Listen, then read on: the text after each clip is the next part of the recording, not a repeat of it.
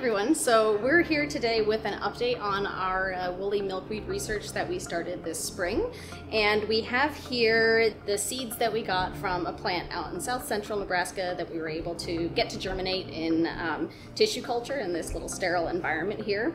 And what we're doing today is we are taking the seeds that have germinated. Some of them have started to grow little shoots and roots and they look like plants, and some of them are kind of staying in this immature form where it's just basically a cluster of plant cells. We're going to take these clusters of plant cells, which are called callus, and we are going to put them onto a new growing medium to try to basically give them what they need to grow roots and grow shoots, because once they have both of those things, then they can be transferred out into the real world. They can come out of sterile tissue culture and be planted in some kind of growing medium.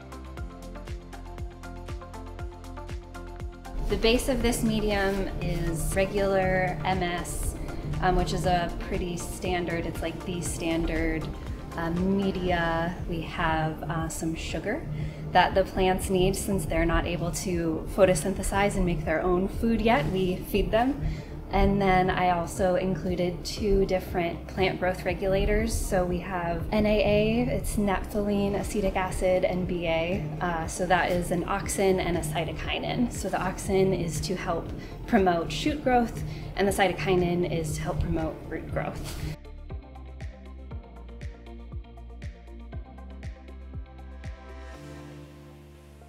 This is what some of the other baby woolly milkweed look like now. And if you look, you can kind of very gently see that they're starting to put out roots. So that's kind of our sign that they are ready to come out and live in the real world. So we will be taking these ones and we will be cleaning off all the medium, and then we'll be putting them in pots so they can continue growing in the greenhouse.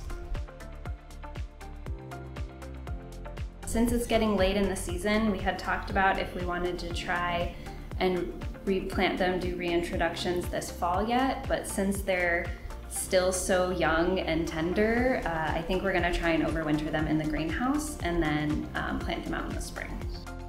We're kind of trying this for the first time. Nobody that we know of has done this with this species before, so we'll see how it goes.